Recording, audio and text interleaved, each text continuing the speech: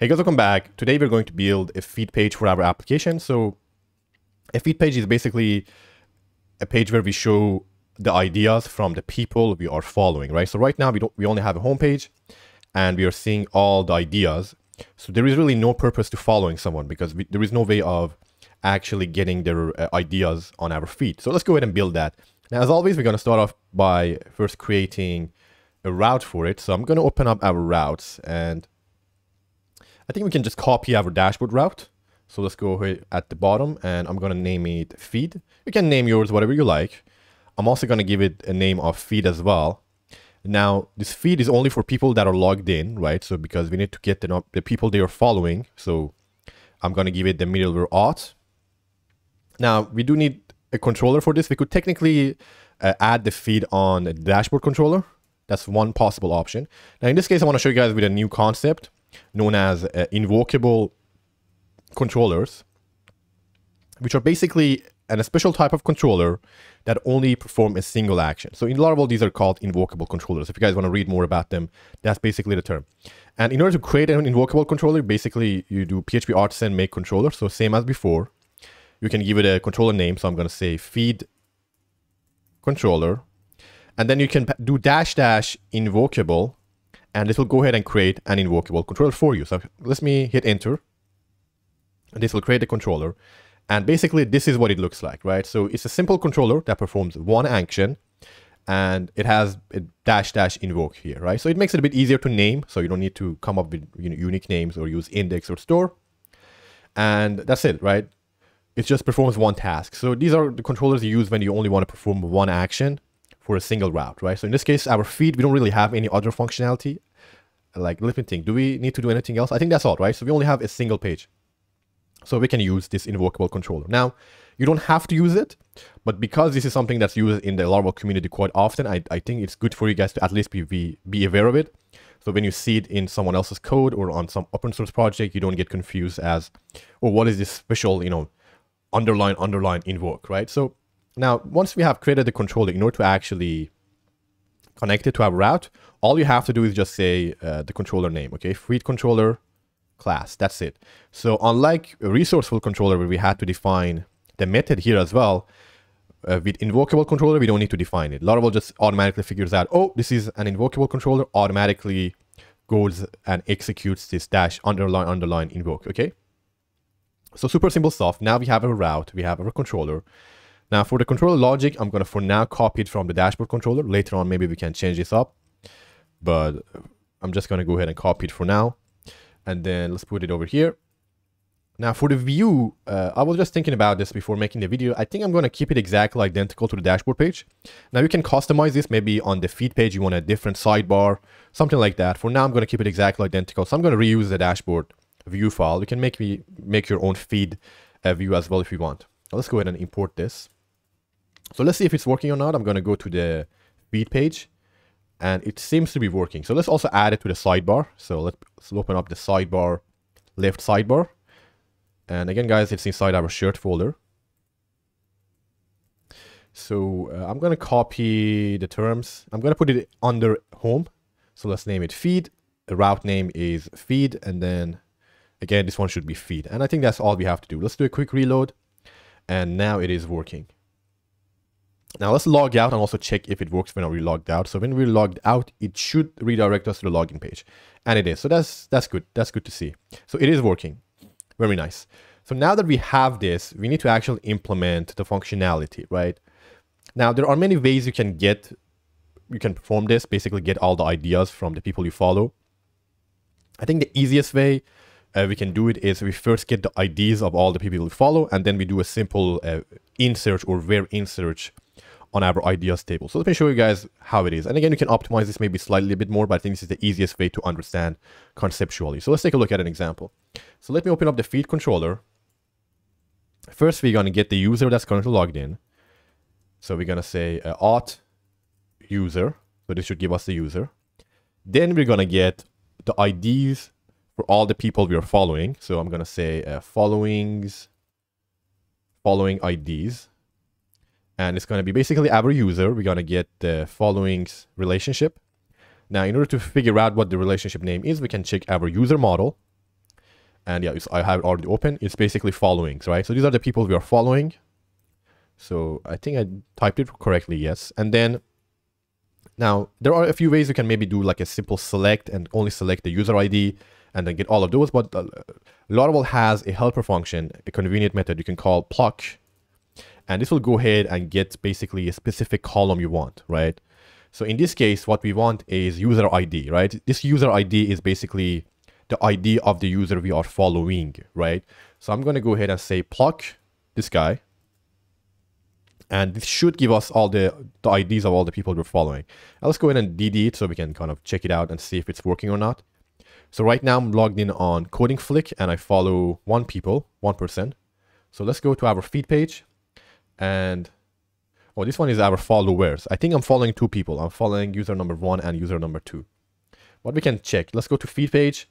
And if you look here, we have 2 items, right? So I'm following user number ID 1 and user ID number 3. And if you guys remember the last few episodes, I believe I am indeed following them. You can actually do a check. Let's go to, this is obviously my own profile. Let's go to user number 1. I am indeed following him. And then let's go user number 3. I'm also following user number 3, which is his name, user number 2. So yeah, it seems to be working. Now that we have these IDs in a convenient array format, we can just go and do a simple search on our ideas table, right? So here we are already doing it. And I don't know if I showed you guys already or not, but if you're only doing ordered by created at descending, there's actually a shorthand version. You can just say latest. I might have showed this on my other videos, but let's make this a bit shorter. And then here, what we can do is we can say where in. This is a way to kind of search a column against an array of items or a collection. So here we can say where user ID, which is basically the user that posted it, is from the list of following IDs, okay? That's all we have to do basically, right? So we do a simple where in search, and this is very easy to understand and read. So nothing complex. So let's go ahead and save this up. And again, we could technically, get rid of this user and do it like this. Why not? So let's get rid of that. And let's go and test it out, guys. See if it's working or not. I'm going to do a quick reload. And it seems to be working. So right now, I'm only getting ideas from this user test. Right, this brown emoji. And yeah, right. So I'm not seeing my own posts. And I think user number 1 doesn't have any posts. So let's see. This is user number 1. So let's look at user number 3. Yeah, user number 3 doesn't have any posts. So we're not seeing anything. Let's unfollow this guy. Go back to the feed page. And now we don't see any ideas, right? So it seems to be working. Now, we could maybe change this, I guess, no results found to like no results found or no ideas found from your following list. I'm not sure, but I think it's okay for now. It seems to be working. Good. Very nice, guys. Now, one more thing I want to show you guys before we end this episode, because the video is quite short. I want to show you guys how to actually update these dates.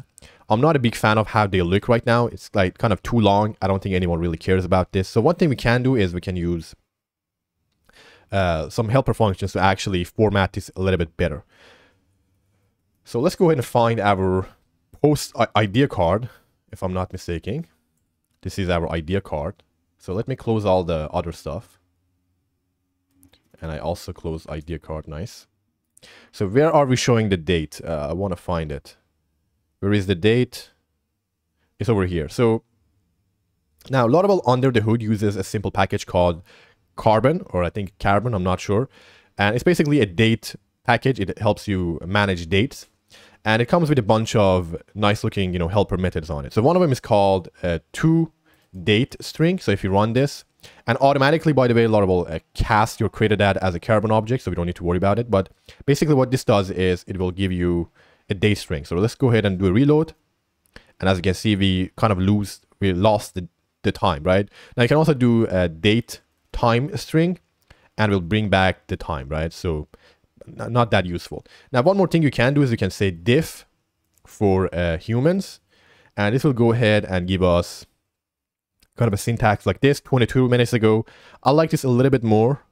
I think it looked pretty nice 1 month ago, and it's quite short. So I'm going to stick with that. So we're going to use 1 month ago. Now I will try to later on make a video separately on Laravel Carbon and cover all the useful methods it has. But I think this is basically what we need for now. So diff for humans. Now we are probably using it for comments as well. Let's go and check that out. Do we show the comments somewhere? None of these have comments. Oh yeah, so for the comment also I'm going to go ahead and change the date because it's too big. So let's go ahead and find our comments box. Does not exist. I might have moved it. Let's see. Comments box. So where is the date? Where is it? Oh, it's over here. So here again, we can go ahead and say diff for humans. Let's do a reload. And 1 month ago. So it looks nice as well. I hope I haven't missed anywhere else. Let's look at this page. Obviously, it uses the same template. On the profile page, are we showing any dates? Nope. So I think we have updated all the places that we are actually using this. Good. Now, one more thing I want to change as well, guys, is I think comments box is related to ideas. And again, because we don't have a comments folder, I think what I'm going to do is I'm going to move this comments box inside the ideas folder. So let's go ahead and do that. I'm going to move it over to ideas. And then from ideas, I'm going to move it to shared because it's only used by the pages inside the ideas. We're not using anywhere else.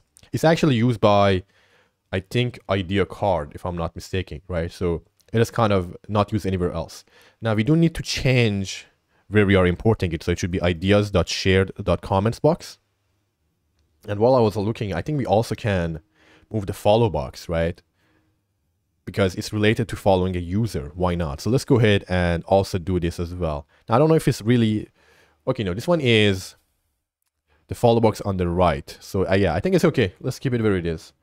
And yeah, that's it for today's video, guys. So we covered how to create a simple feed page.